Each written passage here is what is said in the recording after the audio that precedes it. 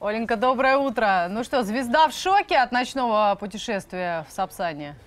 Или как себя чувствует Сергей? В поезде Доброе просто. утро, друзья! Мы уже в прямом эфире. Только что встретили Сергея с поезда. Я всю ночь клеила стразинки на свои слепоны, чтобы как-то соответствовать, но все равно проигрываю колоссально. Сергей, столько лет вас не было в Петербурге. Что вас привело в наш прекрасный город? Ну, во-первых, я приехал заранее. Дело в том, что у меня концерт 13 числа. В каком клубе? Пакман. В клубе Пакман. И поскольку уже такой был перерыв большой, все никак у меня не срасталось с концертами. С Петербургом у вас Да, не срасталось? никак. Не то по срокам, то ну, по разным причинам. Вот. И мы решили с организаторами, что приедем заранее.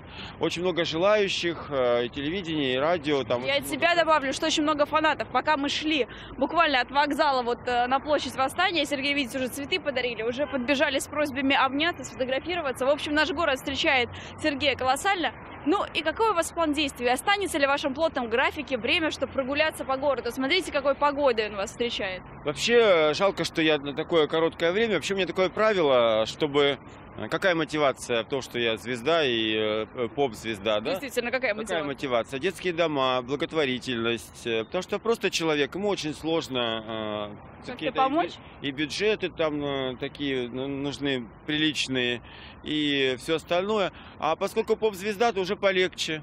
Люди обращают внимание, как-то реагируют. Особенно вот хорошо, когда привлекаешь внимание ветеранов Великой Отечественной войны, что помогали. Ветеранам Афганистана. Вот, Благородные цели, в общем-то, вы преследуете всегда.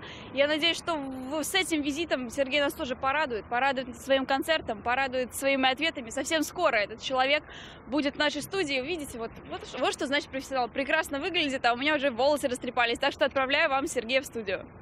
Звезда в шоке.